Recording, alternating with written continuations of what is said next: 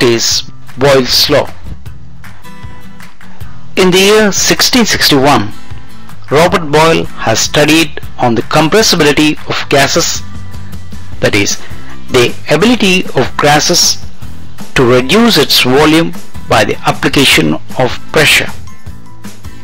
For example, when air-filled balloon is subjected to pressure as shown, then it was observed that the volume of the gas and balloon decreases.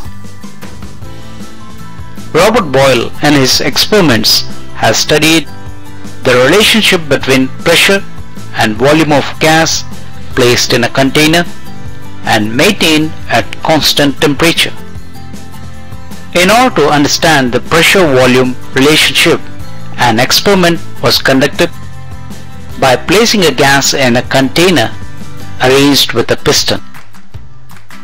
Here the apparatus is maintained at constant temperature, that is 300 Kelvin.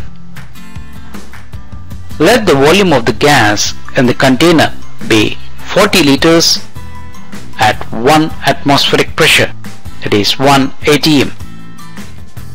When certain weight is placed on piston, the pressure applied on gas is double to say about 2 atmosphere as shown in the meter. During this process, it is observed that the volume of the gas decreases from 40 liters and takes a value of 20 liters.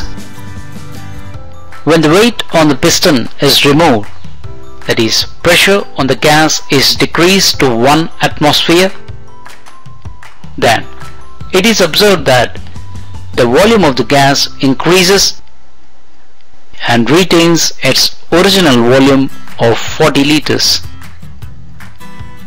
From these observations, Robert Boyle has concluded that at constant temperature, the volume occupied by the gas V is inversely proportional to the pressure applied. Mathematically, it may be represented as V is proportional to 1 by P, or V equals to K by P. On taking P value to other side of the equation, we get PV equals to constant K. Here K is the proportionality constant. The pressure volume product PV equals to constant is said to be Boyle's law.